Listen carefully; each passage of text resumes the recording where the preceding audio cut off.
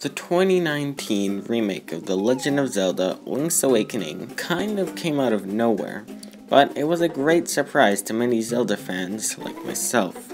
Today, that's what we are going to be reviewing.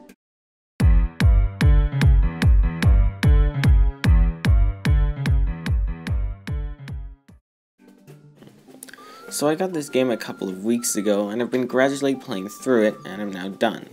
I didn't 100% the game, as certain aspects are really stupid to finish, but I did lots of the post-game stuff anyways.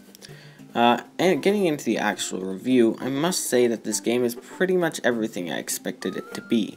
I was expecting a pretty fun, classic Zelda game, and that's what I got, which I have no problem with.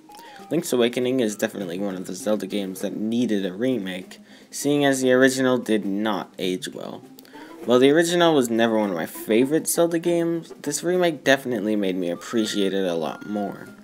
For those wondering, I previously ranked the original as a low B tier on my Zelda game tier list, but I would for sure put the remake at a high B tier, or maybe even a low A tier. A slight spoiler warning, because I won't go out and say what happens in the end, even though it's a very old game, but I might make a joke or two about it.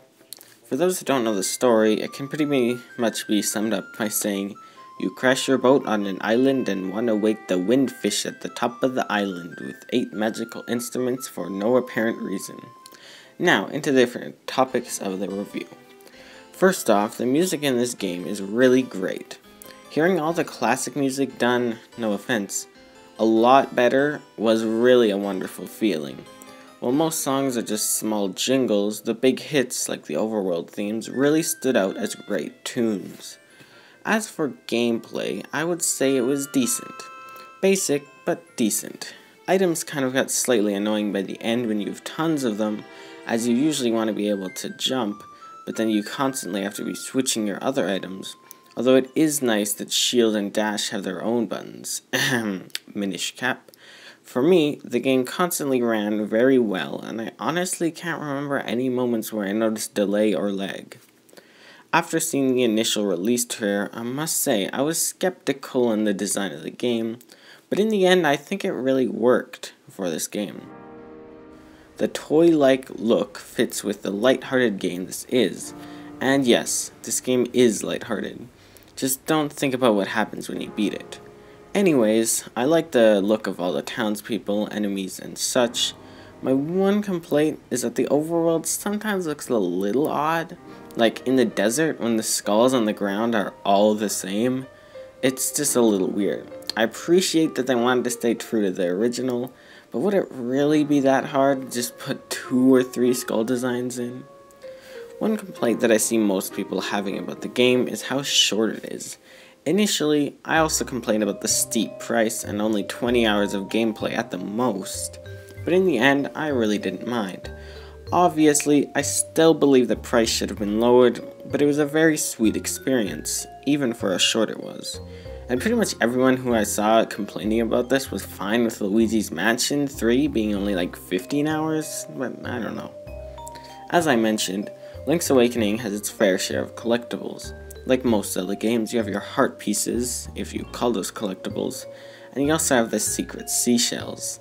There's a total of 50 hidden around Koholint Island. Those looking to completely beat the game should get them all, but if you just want to get them for the sake of it, I really wouldn't advise it. Getting up to 40 gives you a great reward, but the reward for getting all 50 just kinda sucks.